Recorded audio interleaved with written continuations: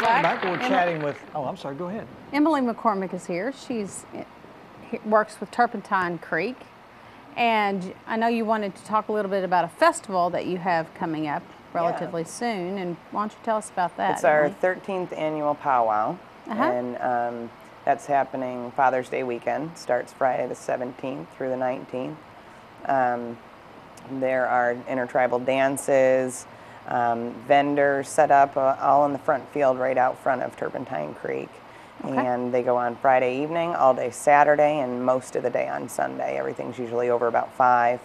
And so it's contests. So it's contests for the different tribes, and there's a lot of drumming and singing. And now this powwow's been going on for 13 years? Yep, this will be our 13th. It started out as an event of Turpentine Creek? Right, it's a fundraising event for the animals, and to bring people out to see the cats also. If you go to the powwow, you do get a discount to come in to the refuge, $2 off. The powwow itself is $5 per person per day, or $10 for the whole weekend pass. And the contests go on Friday, Saturday, and Sunday.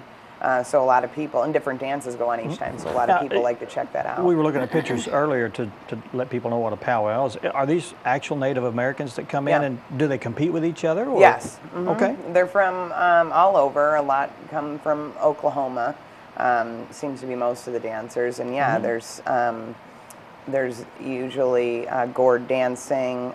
They'll do a big grand entry with color guard at the beginning of each and they'll dress as what we see here on the screen here. Oh yeah, yeah. Really colorful. Yep, yep. And then Sunday, and they finish up, and then the awards are presented to those that won out of each dance contest. And sometimes there's anywhere from 4 dancers to 20 or so. Wow. Now, depending on the dance. Now, when they come to do this powwow, they'll do dance and demonstration. Will they have wares to sell too? Will they have booths or any of that kind of thing? Yeah, there's booths set up the whole way around, and there's anything, food vendors to different crafts to jewelry, you name it.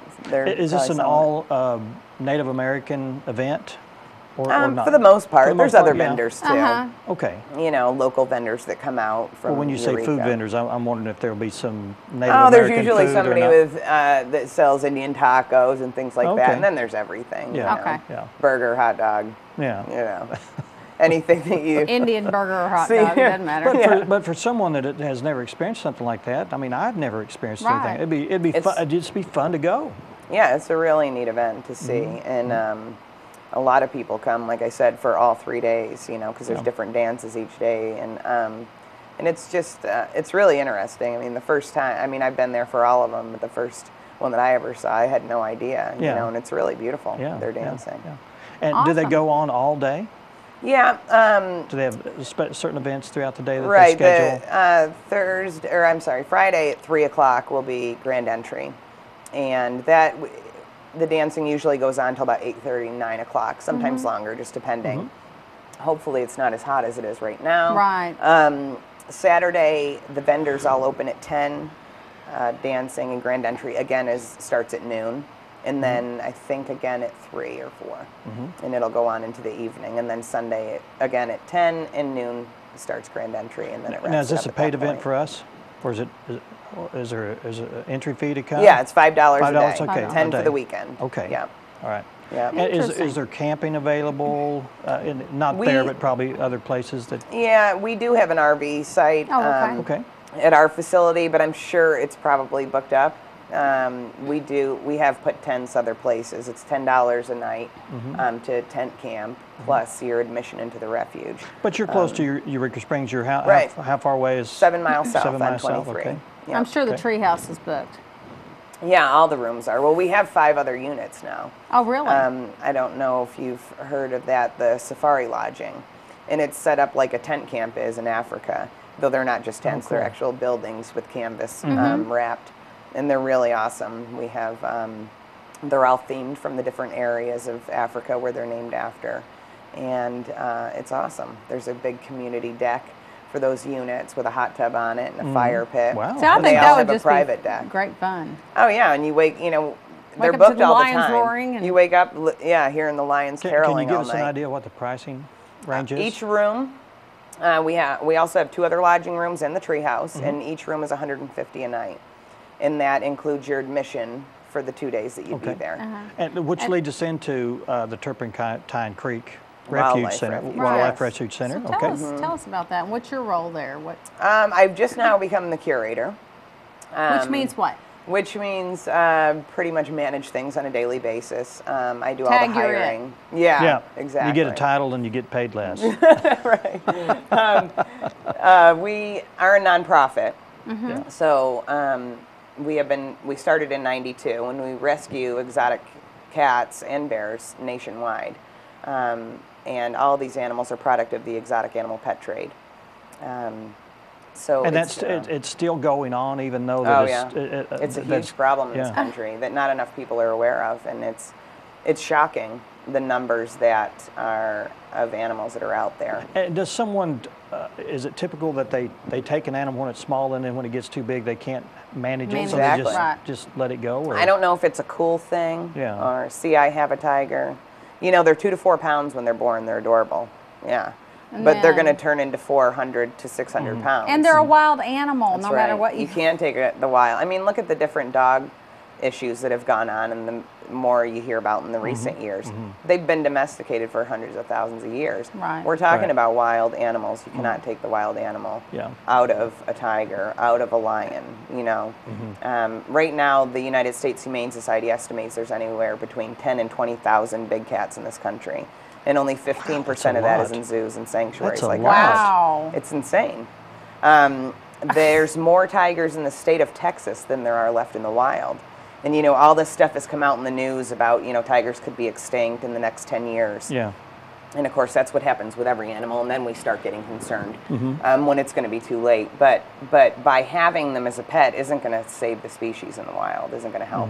So you have people from that point of view that think they're helping save the tiger. Then you have people that are breeding and selling to the public. We rescue from them. They've been shut down. Facilities that have been shut down. You know, locally there was one here a couple years ago that we had to go in and rescue 9 animals. But backyards, basements, we rescued a cougar out of an oil drum. Oh my gosh. Deplorable conditions because this 2 to 4 pound baby, oh gosh, got big and now it wants to eat you.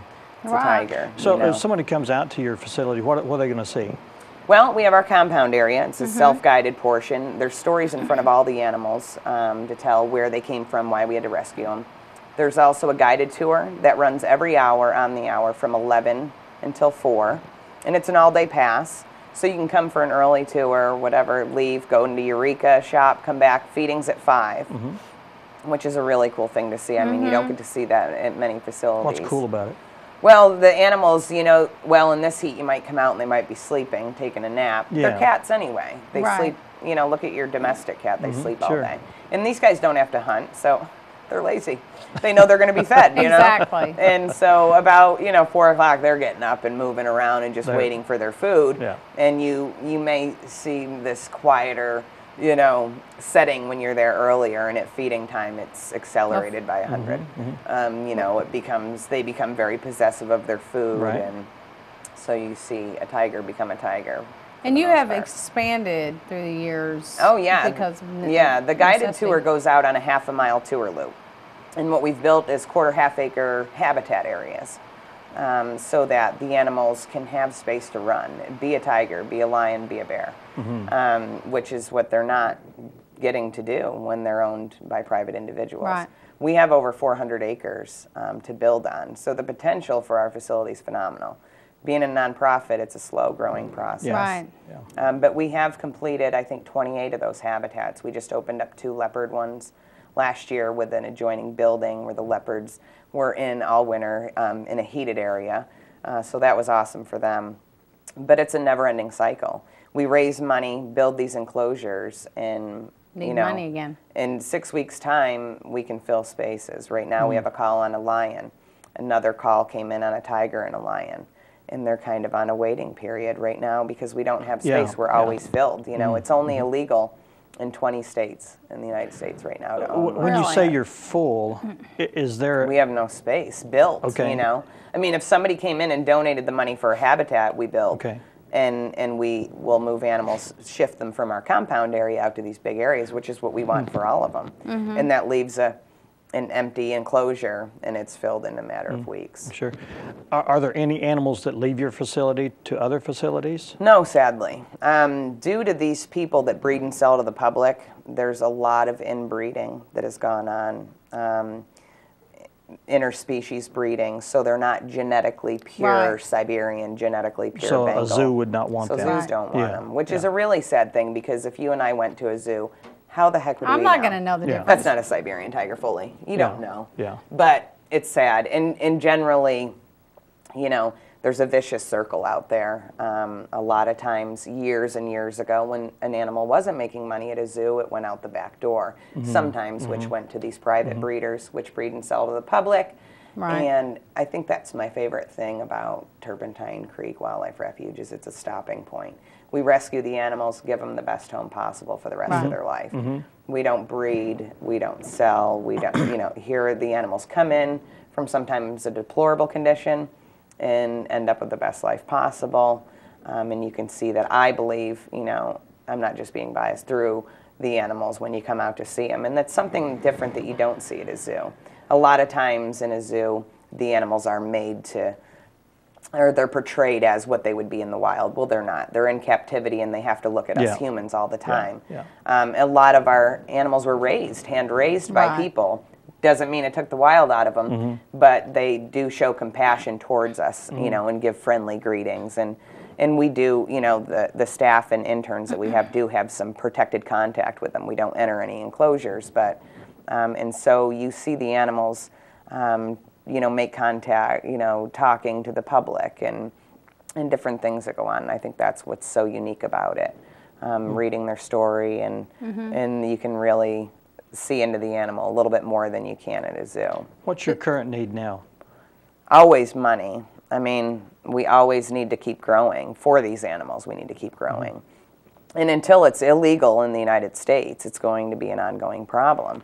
And of course, as states pass laws, you know, it creates more animals that need to be rescued. I mean, there weren't any laws in Arkansas until 2005. One of our former interns wrote a bill for the state of Arkansas. And now it's, you know, it's regulated for tigers, lions, and bears, not the smaller, but you wouldn't believe the people that were at the meetings trying to fight against it that are breeding and selling.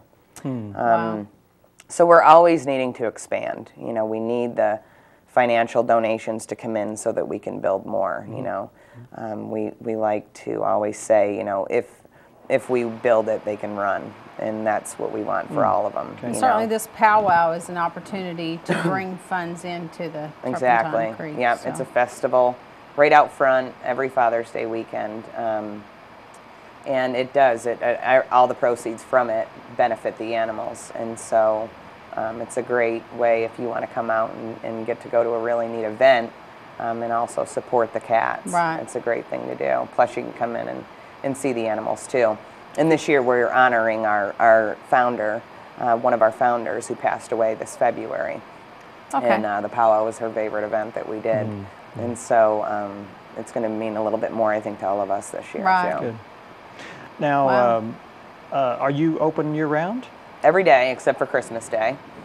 Okay. We open at 9, and in the summertime right now, we close at 6. We feed at 5, close at 6.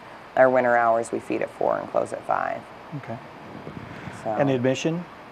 it's $15 for adults, $10 for children, seniors, veterans, and it's an all-day pass. But we also have family memberships that I think are running at 80 right now for your family. You can come out Okay. as much as Okay. you want Okay. all But year but long. you said the best thing to do is come in the morning, then leave the You Yeah. park, can and leave during then the hottest part of the day. Right, come now. early Come for back. the early tour, yeah. Come back for the because, feeding. You know, and we've already, you know, seen that. This is really early in the year for the heat to Right. be Yeah, this strong. yeah, And the cats are still shedding. I mean, you know, Right. when it started getting this hot, a lot of the tigers hadn't lost their winter coat. Mm-hmm.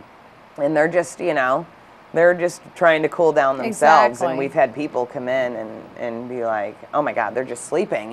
Well, it's a sanctuary. Yeah, We let yeah, them do sure. whatever. Yeah, We don't.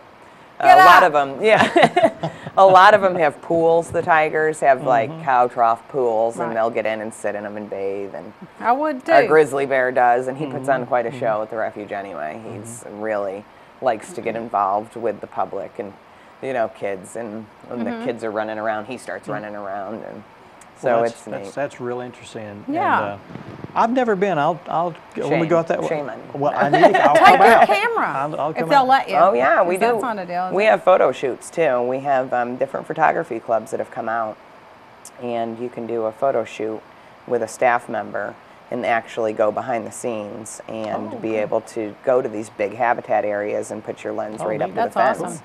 That's and get nice. some amazing pictures. All right. Yeah. Well, thank you. Yeah, Yeah, Emily, thanks thank for you having coming me. coming over Yeah. today. Yeah, well, thanks so much, and I encourage everybody to come out. Yeah. and No doubt. Come out anytime. The and powwow see again the- is the Father's Day weekend, 17th through the 19th. okay. All right. And I know you have a website, but I'm sure if you Google Turpentine Creek, then you can get Yeah, we do. It's turpentinecreek.org. Okay. We're also on Facebook. So we Okay. have a lot of following on that too. Get that social All media right. going. Yeah, bet. you got Yeah. to. Thanks, Emily. Thank Thank you. All right, we're going to take a break, and when we come back, we took our cameras out to the Harrison High School stadium out there. We're talking to the new coach, Chad Harbison, and he talks to Lauren Tepper about the future of the Harrison Goblins and what he's planning to do in the next generations. We'll All see. right. Stay with us.